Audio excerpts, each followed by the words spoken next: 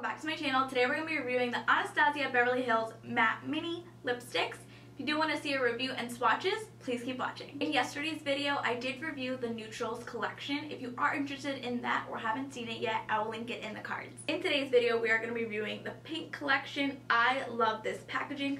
I just love how it just easily slips out.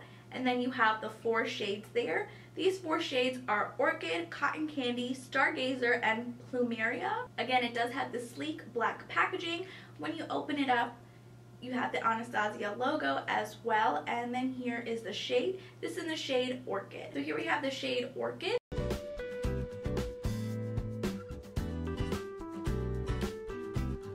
I'm not a fan of this shade, unfortunately, but I do like how pigmented and rich this color is. The next shade is called Cotton Candy.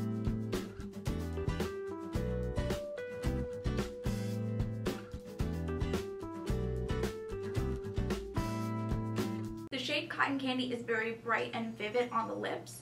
I just personally would not gravitate towards this shade. The next shade in the collection is called Stargazer.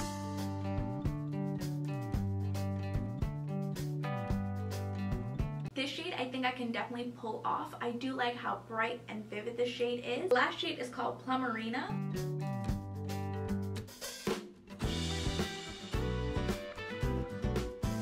This purple shade I do love as complement my skin complexion. I do love these 2 shades in Plumeria and Stargazer. These are my favorite shades. These other 2 light shades in Orchid and Cotton Candy were too bright for me, but I can use these shades to pop it in the center of the lips, which I'm actually going to do right now. I'm going to use the shade Orchid and just apply it to the center.